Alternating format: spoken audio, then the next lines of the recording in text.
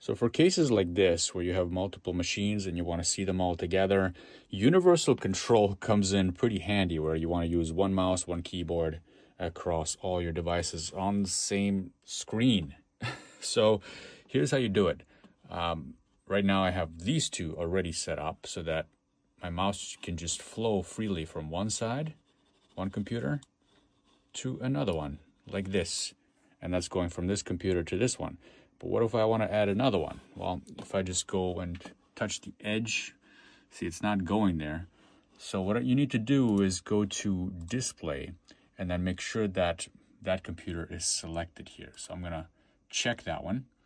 And then you can also go into Display Settings and make sure they're positioned correctly, so you can arrange them the way you want them. I've already pre-arranged them, but most likely they'll be all in a row. So I'm going to hit Done here. And this is another way you can add an extra machine right here. So now I can scroll down to the lower machine, theoretically. Yeah, there we go. There's a little bit of a delay, but it's not as much of a delay as if you're using a KVM.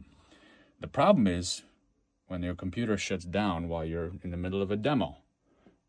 No, the computer didn't shut down, the monitor did. All right, back to it. The problem is that when you have a fourth one, that does not work. So they only support up to 3 devices. Yep, that is unfortunate. So if you have 3, then you're good. If you have 4, too bad. Apple says no.